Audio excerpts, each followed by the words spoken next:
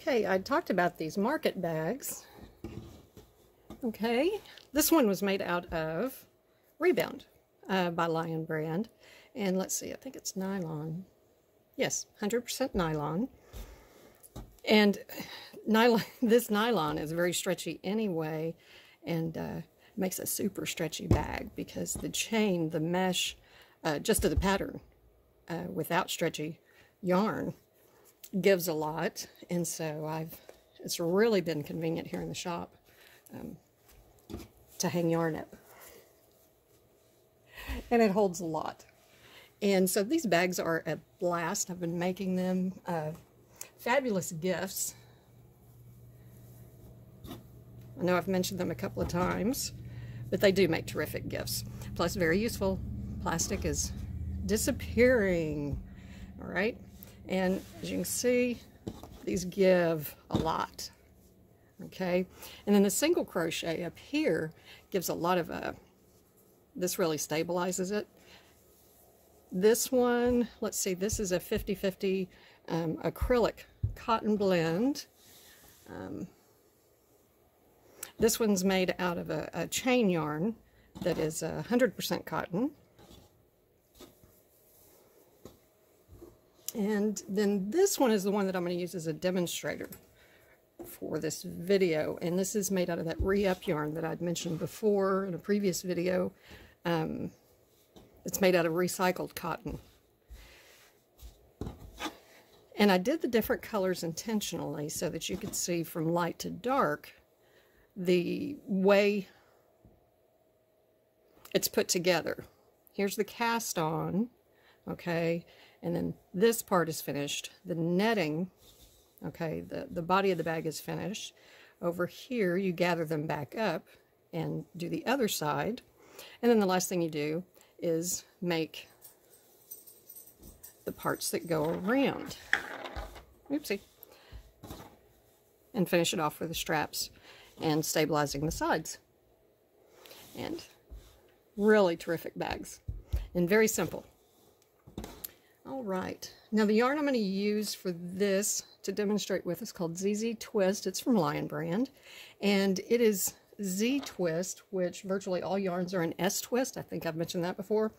And as a crocheter, you'll notice that a lot of yarns, because whenever you loop in your counterclockwise direction, the yarn, the plies come apart. They become untwisted.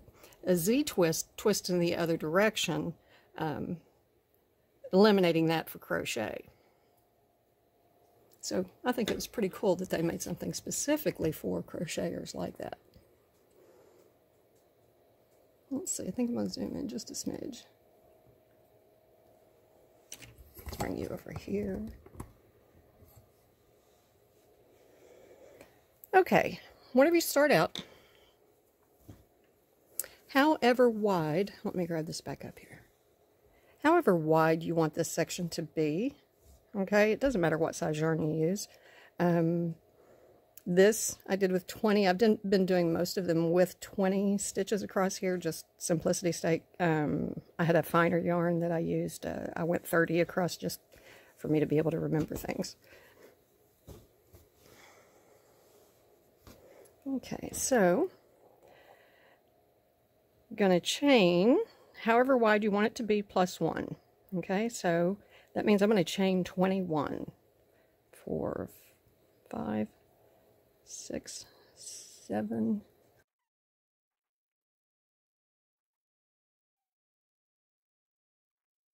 18, and 20 plus 1 for the turning chain, because that's going to be the first stitch.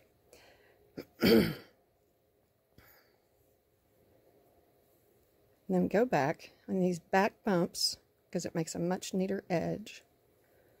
And that back bump, gonna single crochet in each one of those. See that bump that's raised right there on the back side of your chain? And single crochet across.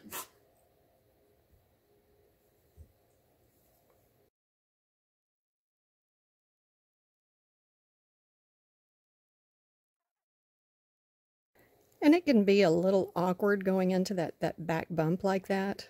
It is worth it. It just makes such so much nicer of an edge.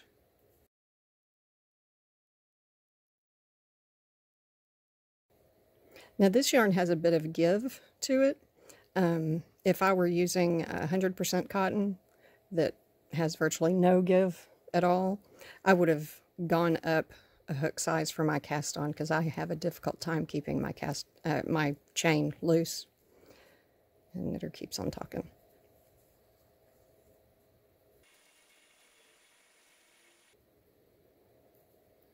Okay, and the final single crochet, chain 1, and that'll be the first stitch.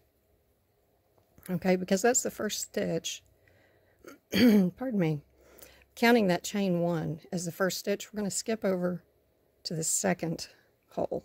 Okay, this is actually, it's my corner.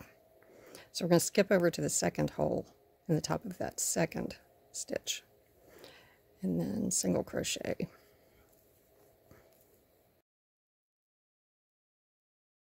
Go to the end, and then the last stitch will be in the top of that single crochet. I mean in the top of that chain 1. Top of the chain 1, single crochet, chain 1, and turn. And again, skip that first hole, go into the next.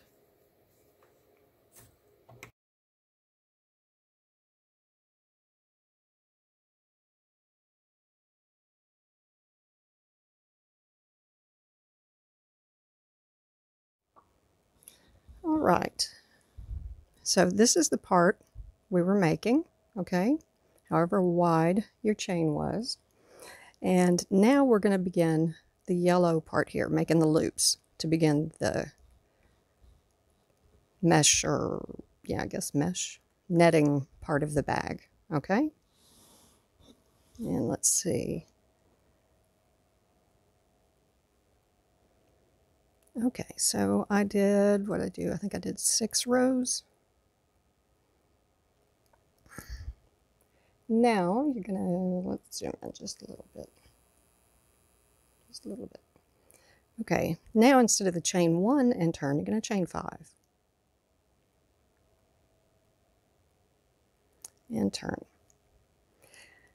Now previously, to keep a smooth edge, we were skipping this first stitch. We're not gonna skip this first one. We're going to go ahead and do a single crochet into that first opening there.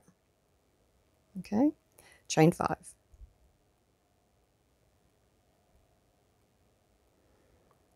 Go into the next, top of the next stitch.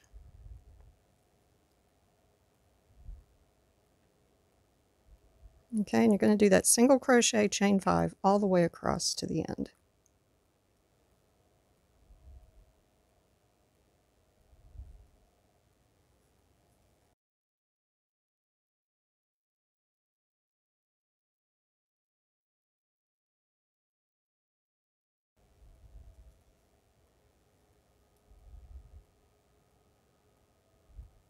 Now I'm going to go into the top of the chain 1 that we did at the beginning of the row, or the end of the previous row rather. Top of that, make sure you get 2 threads there. And do a single crochet, and instead of chain 1, going to chain 5 again. Okay, turn. For the first few rows of the netting, I highly recommend counting how many loops you have. They're very bunched up and very together, and if it's wrong here, it's going to continue to be wrong. 1, 2, 3, 4, 5, 6, 7, 8, 9, 10, 11, 12, 13, 14, 15, 16, 17, 18, 19, and 20. All right. I have more than once gotten a few rows down and found that I didn't have the right number of loops.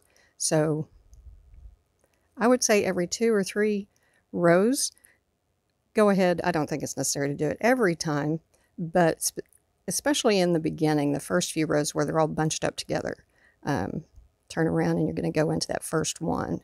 Go ahead and count how many loops you have on those first few rows. Okay, so we have our chain 5, And in each of these loops, I'm going to do a single crochet and then chain 5.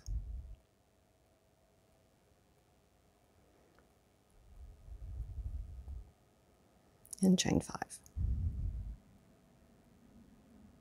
Another thing I recommend is if you're taking a break or, stopping to count, or for whatever reason you're taking a pause, I recommend you pause on the chain 5, okay, rather than here, because more than once I've come back, picked up my project, and gone straight in, and then, okay, there's no loop there, and I've found that mistake later, okay. So I do recommend, before you set your work down, to do the chain 5.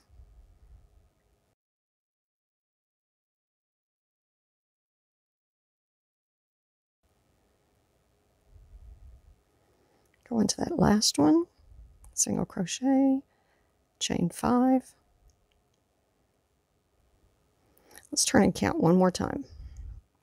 Okay.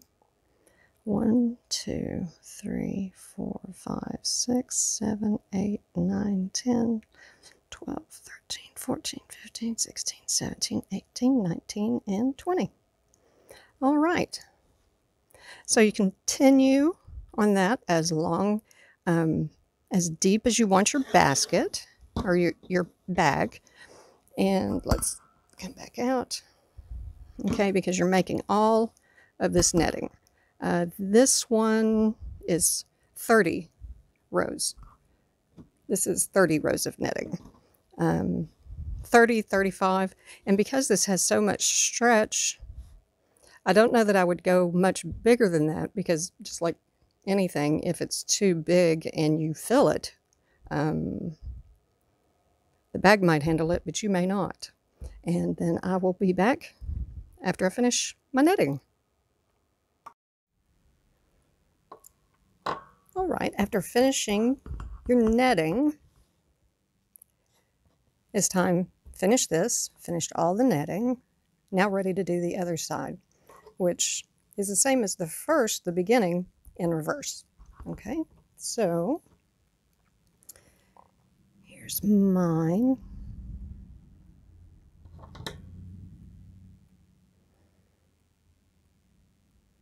And then before you might want to check those loops one more time. Let's see, you should have something that looks similar to this. Okay. And if you started with 20, you should still have 20 loops going across.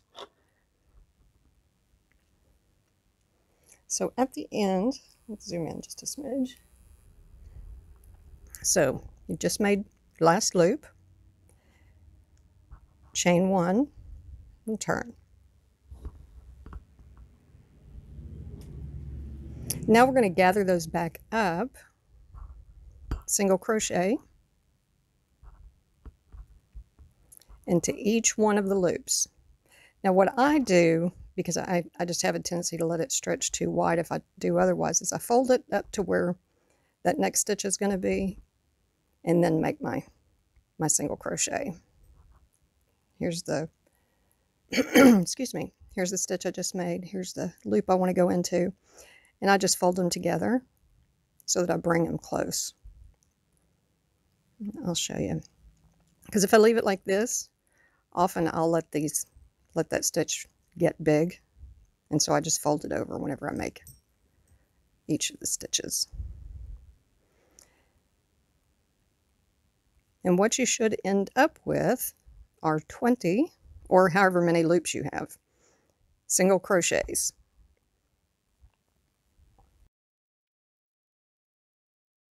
There's the last one.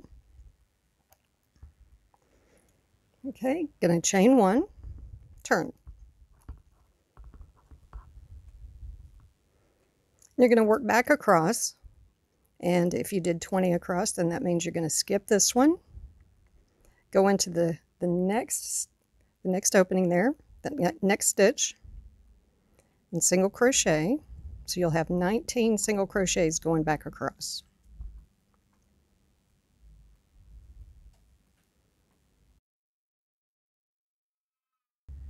And they can start to turn a little bit like these have. Okay, you're not going to go into that chain right there. And then chain 1, turn, skip the first opening, skip that first hole, go into the next. And then single crochet across 19. And repeat that until you have the same number of rows going up this way. Let's zoom out. As you began with on this side. So I believe I did 6 over here. I'm going to go up 6 rows and then I'll be back. Okay, so now should have finished.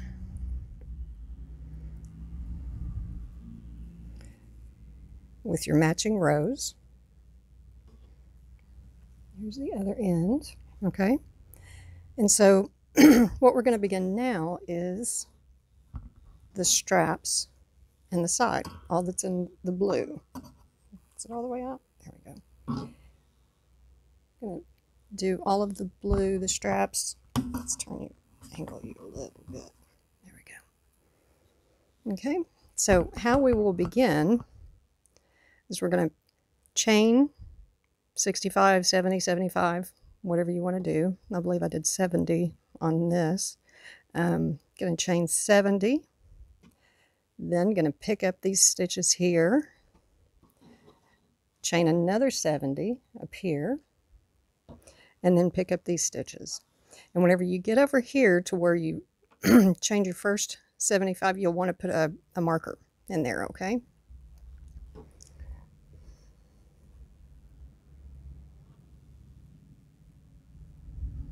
Okay, now whenever you do this chain, because we're going from one side to the other, making the strap first. And whenever you do that, you want to make sure that you don't twist, okay? And so what I usually do is I just hold my work in my hand while I do that chain. That way I'm sure by the time I'm ready to connect over here with a slip stitch that I haven't twisted it. Now this is something you want to do in one go. You don't want to do it and pick it up and do it again, unless you're far more talented than I. So chain however many you're going to. I'm going to do 65. This is pretty stretchy.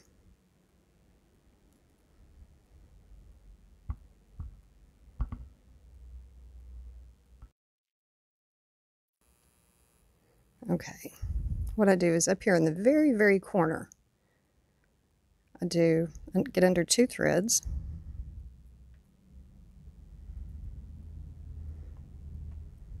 Two strands of yarn and do a slip stitch where you just go through both. And then I'm going to single crochet into the ends. You're going to have, that was the end of a single crochet. This is one of the chain ones. And this is a single crochet, the top of the side of a single crochet. This is one of the chain ones.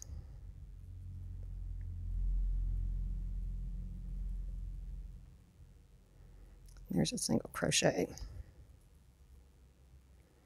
Now, if you look at how your rows, the ends of your rows are. Okay, like right here, that's the single crochet that joined this. We're going to do a single crochet in the side of that single crochet, one in the loop, and one in the side of the single crochet, one in the loop, all the way down. And we should end up with the same number of stitches as you had total rows.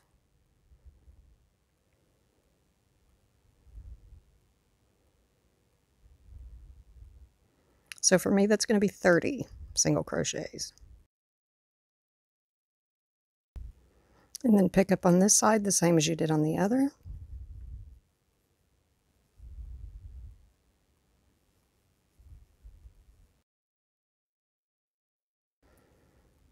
And then up here, I just do another slip knot. Or, I'm sorry, not slip knot, but slip stitch. And then chain the same number that you did up for the other strap. In my case, it was 70. And then find your corner. do a slip stitch, single crochet down the side, and then again, here's the top of you got a single crochet up here, the side of it, put a single crochet in that, one in your loop, and then one in the single crochet, the side of the single crochet, and again you should have the same number of however many rows you had. In my case that would be 30. That's how many single crochets you should have.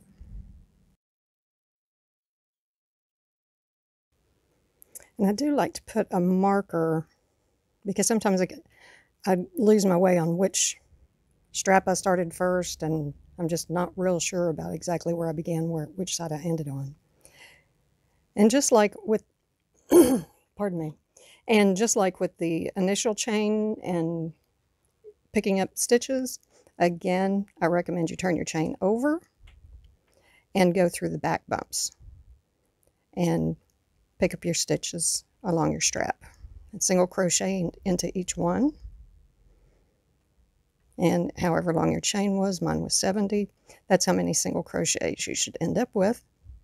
And then what you're going to do is go all the way around, single crochet into all of the either chain bumps or single crochets, and continue to do that.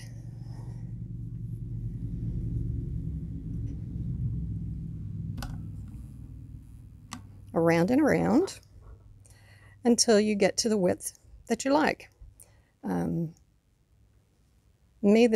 What determines the width of my straps is I either match it up to this, or if I make it a little bit deeper and I expect to use it for heavier things, I'll make the strap wider.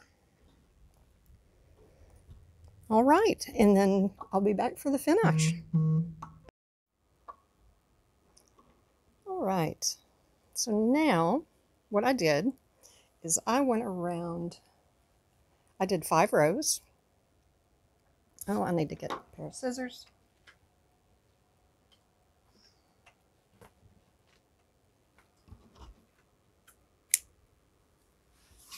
I can't believe a dog hair. I can't believe it.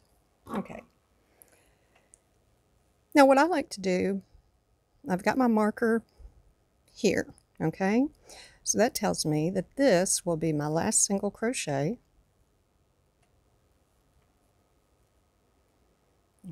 And then just to make a smooth transition, I do 2, 3, 4 slip stitches. Make sure they're stretched out, pull it through, and then use a tapestry needle, oopsie, and thread it through. Take out my marker, weave in this end in the beginning, and then whenever I weave this one in, I also tighten up because that corner always ends up loose where I began the original slip knot and chain. And so whenever I weave in this end, I'll close that up. And there you go. And you have a nice, very stretchy shopping bag for you or to give as a gift. I hope you enjoyed it. If you did, please subscribe. Comments are always welcome, and I always respond. So thank you so much for joining me during this.